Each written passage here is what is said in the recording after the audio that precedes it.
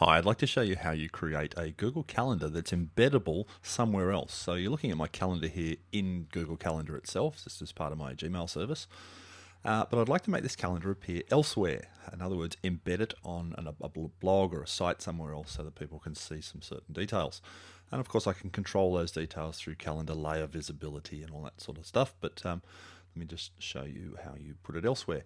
So first of all, I'm going to give you two examples. One is, here's a Google site, and I'd like to embed a calendar here. And secondly, here is a Blogger blog, and I'd like to embed the calendar there as well. And there's two slightly different techniques for doing that.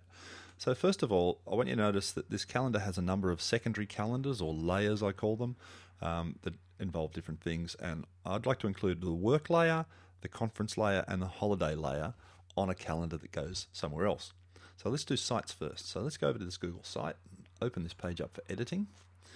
And so I can go in here where my cursor is flashing here, and in Sites it's really easy because it's actually built in, because they're both Google tools, of course. So I go Insert, I have a calendar option here, I choose Calendar, and it brings up my list of calendars, and here's all the different calendars I actually have.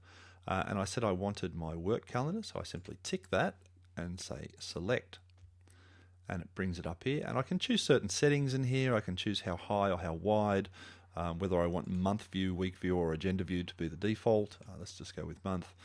If I wanted to show a particular time zone, I can do that, but I'm okay with the current one. You can determine which other things you want showing on your calendar. I usually turn borders off because it fits on the page nicer, and I don't particularly want the title on it, so I'll turn that off. All right, so you pick what you want there, and you simply say Save. Now, before you click Save, remember I said I want 3 calendars on here, not just work calendar. So right up here at the top it says Display Another Calendar. Click that. I get a second chance now to pick another calendar. I wanted conferences. Select that, and you can see it's now added that, and I'm going to put a third one in, and it is the one for holidays.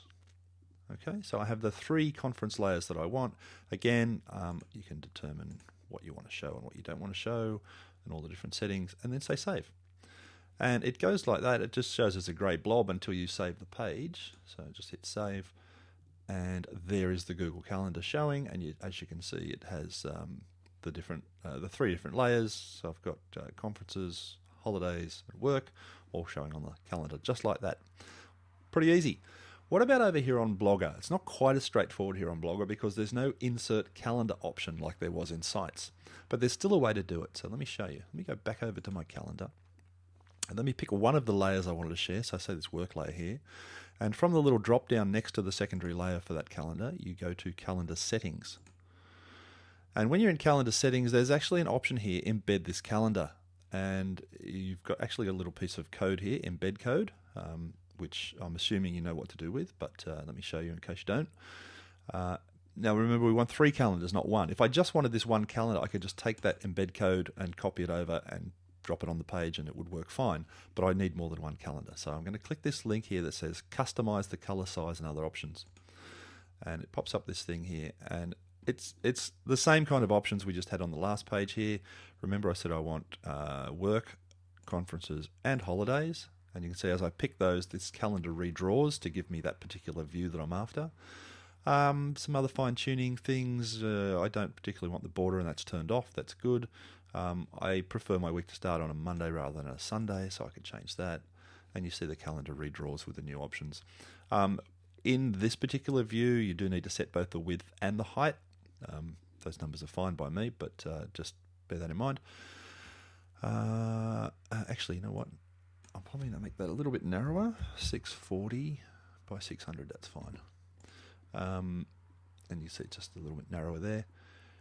And choose what you don't want here. I don't need to show the time zone, it's irrelevant, and I don't need people to see the calendar list.